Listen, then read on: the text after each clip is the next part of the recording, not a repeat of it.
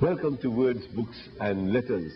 Today in the studio with me we have Mr. Edward Lee, who is the Grand Chaplain of the Rosicrucian Order located in San Jose. The headquarters is located in San Jose, California. Mr. Lee, welcome to Words, Books and Letters. Thank you so much.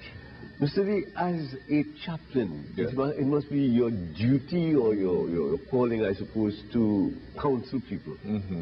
What kind of counseling do you find you have to dispense to members of your order? Well, first of all, we do, when I say we have others beside myself who are class masters and others who do have visitors who are students of the Rosicrucian Order, and sometimes persons who are not students of the Rosicrucian Order, who would like to find out what we're doing and what we're studying.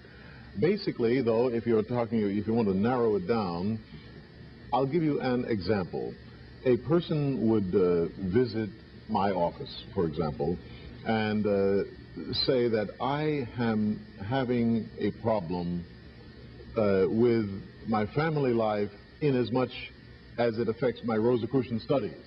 See, we don't counsel people the way a sociologist might. We're not sociologists, you see.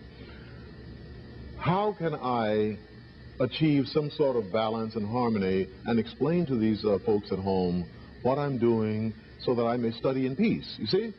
And so we offer them various suggestions. We don't interfere with their lives. We don't try to tell them, you go tell your husband this, that, and the other. No. The thing is, we try to encourage harmony and encourage openness and encourage love, you see. But we leave it up to the individual, you see. And or people come and they ask questions concerning a particular aspect of the study. I don't understand this phenomenon. You talk about karma. Can you explain more about that so that I can have a better understanding of it? And so I will do that and try to explain what we feel it is and what we feel it isn't. And hopefully they will be satisfied with that. And then they go back to their studies at home, hopefully with clearer understanding after speaking to me. That's not guaranteed, though, you see, but I do the best I can. All right. Do you have to, for want of a better word, preach a sermon or give a lecture in every place you go? Yeah. Oh, you see, the word chaplain might denote or infer that I'm giving or preaching a sermon. That's a ceremonial title. I give lectures in formal settings. I conduct classes in more informal settings. This is what I've done at the lodge, the Kairi Lodge here in Trinidad.